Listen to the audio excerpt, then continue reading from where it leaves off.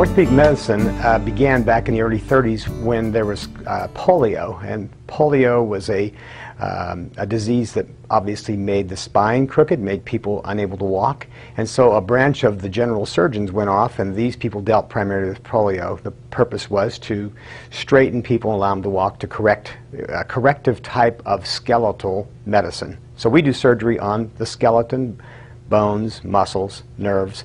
Everything outside the central core of the body and the head, we pretty much do.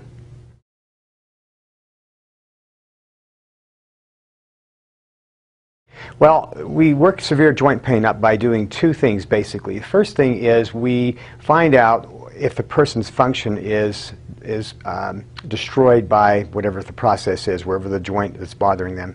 In essence, what we do is, once we find out they have functional problems, then we attempt to correct those conservatively. We diagnose it with x-rays, and then as we diagnose it, the degree of arthritis, we begin treating things with anti-inflammatory medications, with bracings, with physical therapy, sometimes injections.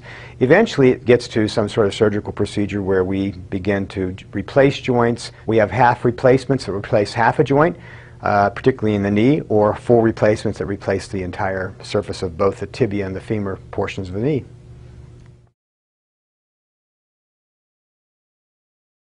Options for arthritis, almost any joint, basically are we want to make sure the muscles around the joint are significantly strong enough and prepared enough to take some of the stresses off the joint. So a lot of times physical therapy plays a very important role in the management of osteoarthritis in particular. We attempt to try bracing because sometimes you can unload a brace or unload a joint with a brace that takes the pressure off of the joint, give them anti-inflammatory medicines, and if people are already taking those, then sometimes what we'll do is the next step is to begin to put anti-inflammatory medicines in the joint that's worn out.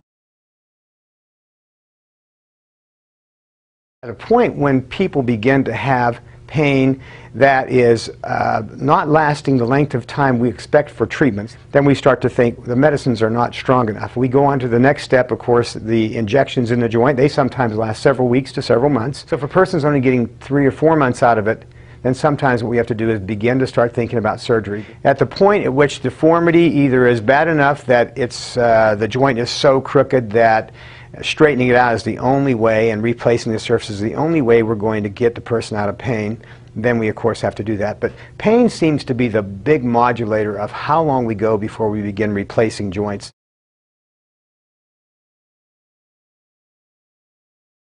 Well, if we simply scope the knee or the joint that has the arthritis and clean it out, that type of surgery, the rehab is very quick. It's a week to 2 weeks and people are pretty much doing what they used to do. When we start talking about joint replacements, when those take a little longer, the person who's in their 50s and 60s rehabs very quickly. Typically in 2 to 3 weeks, they're back doing just about everything. When we get people in their 60s, 70s, 80s, we begin to see a little longer rehab, usually 4 to 6 weeks.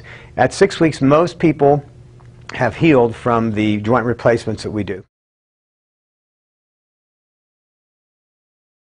Our generation, the generation of joggers, and this future generation are people who want to stay active their entire life. The key is if you want to do the activities you really enjoy, no matter what they may be, the key is to be pain-free because you're more likely to do that. And that's what treating arthritis is all about, is to allow people to be as active as they possibly can until the day they die.